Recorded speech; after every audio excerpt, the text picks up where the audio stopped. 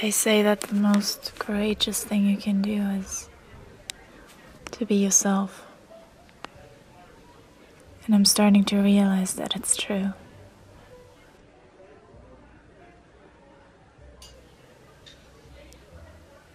I'm seeing so much fear, anger, and hate everywhere. I've been feeling these things myself, and I'm exhausted from it. It doesn't seem worth it to get caught up in other people's dramas, bullshit. It just takes your attention away from the beautiful things in life, the things that actually make you happy.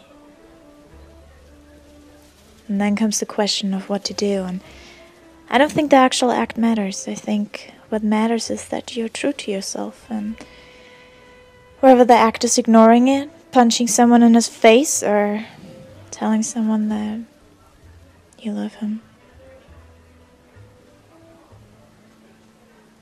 I think most of the time we act out of fear. We do the safe thing. We do the thing we've always done.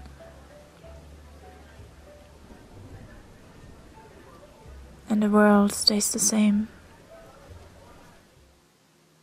Is love enough?